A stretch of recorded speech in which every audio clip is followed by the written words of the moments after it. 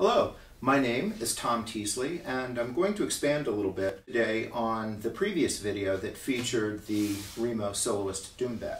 In addition to this instrument, I'm going to combine it with one of the smaller 12-inch djembe, also from Remo, and explore using these two drums in combination.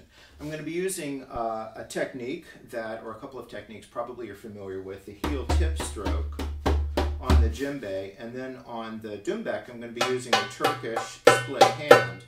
What's a little unusual, perhaps, is I'm going to be combining them, so to create a series of rolls. So a 5-stroke roll would be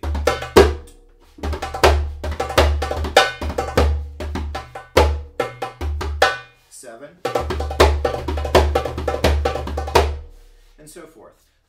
I'm also going to be playing some left-hand doom strokes, which is a little unusual, but it blends very nicely with the bass tone and open tone on the djembe.